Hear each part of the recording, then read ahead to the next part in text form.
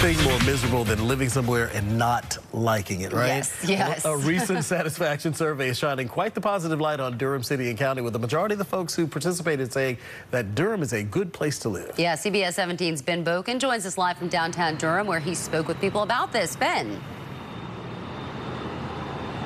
Yeah, guys, that survey was recently released by the city of Durham, and the results show over 80% of those who live in Durham County are satisfied, while over 75% say the area is a good or excellent place to work. I talked with people around downtown Durham today about how they feel about living here.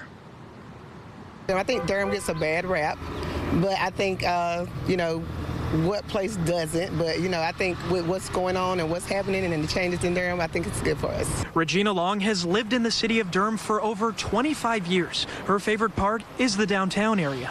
It's a big improvement. It's a different change. It's looking better. We want something similar to Raleigh, and I think we're gradually getting that. Drew Knapp is also satisfied with living in the county. He's been there almost 2 years. All the offerings around here, including like places to go out, different things to do, ease of availability to get places. The newly released 2022 Resident Satisfaction Survey shows 82% feel Durham is an excellent or good place to live, while 78% feel Durham is an excellent or good place to work.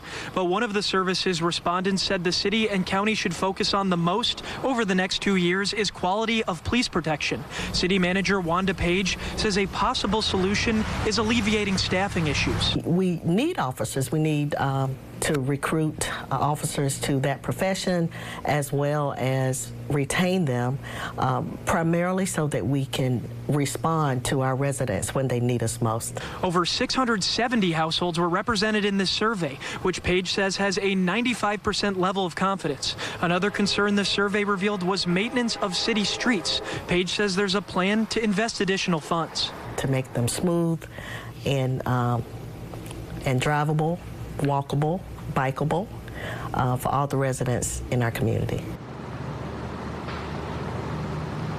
On top of street maintenance and police protection, some of the respondents said one of the top priorities that city and local leaders should focus on over the next 2 years is public schooling. We're live here in Durham. Ben Boken, CBS 17 News.